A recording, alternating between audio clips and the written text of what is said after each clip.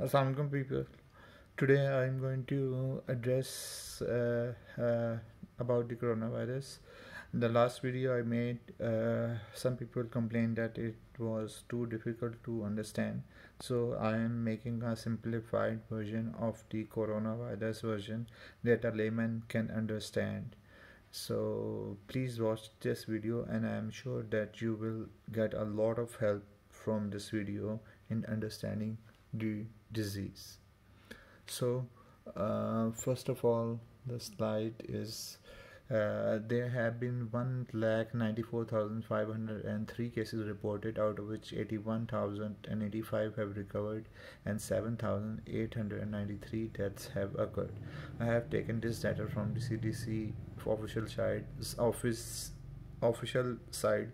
I will link that below. Okay, this graph shows the rise in coronavirus cases in the world, all over the world. It includes the dead and also the live and recovered patients.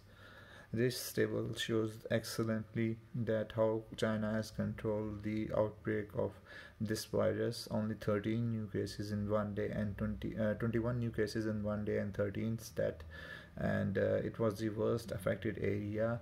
And look at the Italy, Iran and other countries, they are doing really bad, but China has recovered a lot better than other countries. I have this is the 17th of March um, uh, figures. Okay, so everybody asked me how to protect yourself against corona.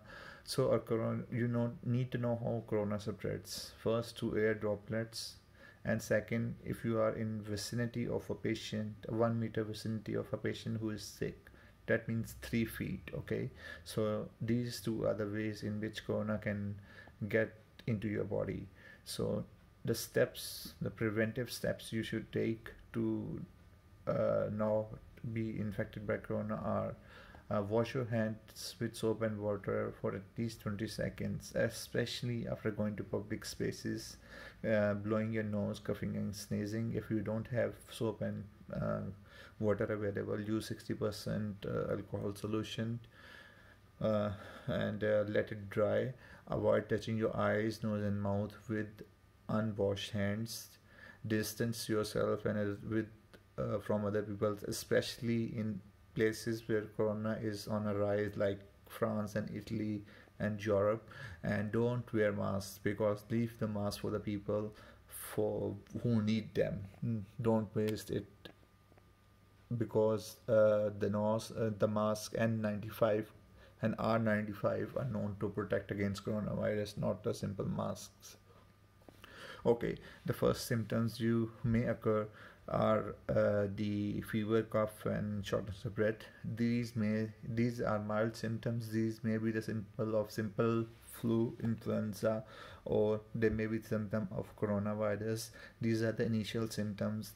They have a lot of diagnosis. A lot of diseases can cause this.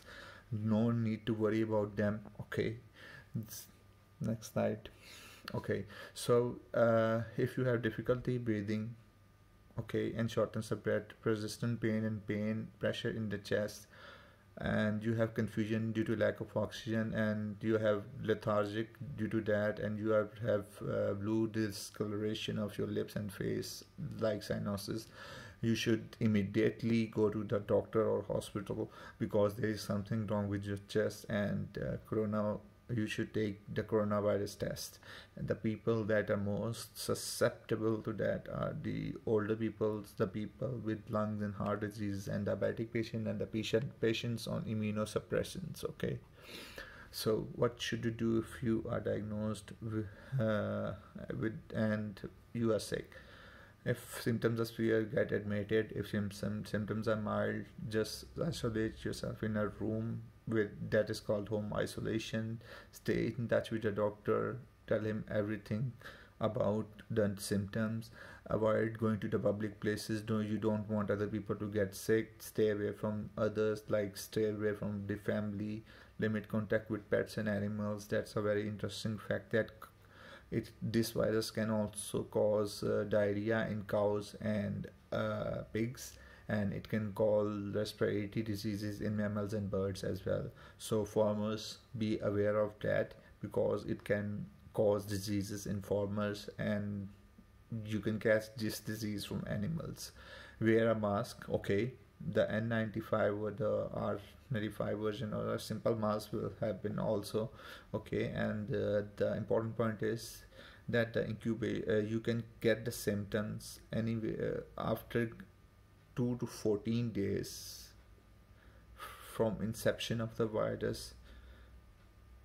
Okay, so be careful about that. Wash your hands with soap after sneezing, coughing, or blowing your or cleaning your nose. Don't share towels, clothes, and utensils. Disinfect areas commonly touched with 70% alcohol solution, especially sterilium solution, which contains 65% alcohol, is useful in this regard. Okay, how to discontinue home isolation. If you are in an area where tests are not readily available, you have to at least these 3 points are important. At least 7 days have passed since your symptoms first appear. Okay, uh, you are free of fever for 3 days without using any medication, and cough and shortness of breath have reduced. If these three things are fulfilled, then you can safely go out and discontinue the home isolation. If you are in an area where the cases are high and you can get tested, then the fever should be absent. Okay, the cough and shortness of breath should be improved. Okay, and fever should be absent in the absence of medicine. Okay, and you should take two tests 24 hours apart, which should be negative. Then you can discontinue.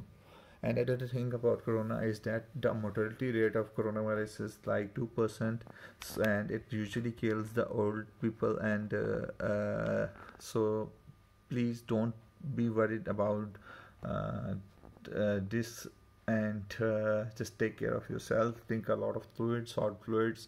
There has been a study that shows that coronavirus can be killed at 29 degrees centigrade. So inactivated viruses are not usually killed. I would like to see what you comment about this video, and I will also like to know that what are your opinions on about this being a bio warfare weapon, and or a simple thing. And I will leave a link for the um, previous coronavirus video if you are interested in knowing more about this virus. In the beginning of the video, I will leave a tag above, and I will leave a tag for biowarfare also, and I will leave a poll in the end if you think it's a biowarfare weapon used by some country to destroy the economy of China. Okay, and thanks for listening to this presentation. If you have any questions, just ask me. I will happily answer it. And I want to learn. Everybody wants to know about this virus, and it's a tough ask. It's a test for humanity. No matter which religion you belong to, I think that God is not happy with us, and we should just pray to God that this virus doesn't give the same result that like SARS and MERS gave in the 20th century, or in 1918 that flu gave. It just killed about 50 to 100 million people. So just pray to God and that we can find a cure and this virus goes away. So if you like this video, just leave me a comment, subscribe, and give a like. I will be thankful to you. If you have any suggestions, leave them below. I will happily read them, and I promise I will comment back to you. Just give me some comments, and I will be really thankful to you. Goodbye, Allah Hafiz, and take care of yourself. May God bless you.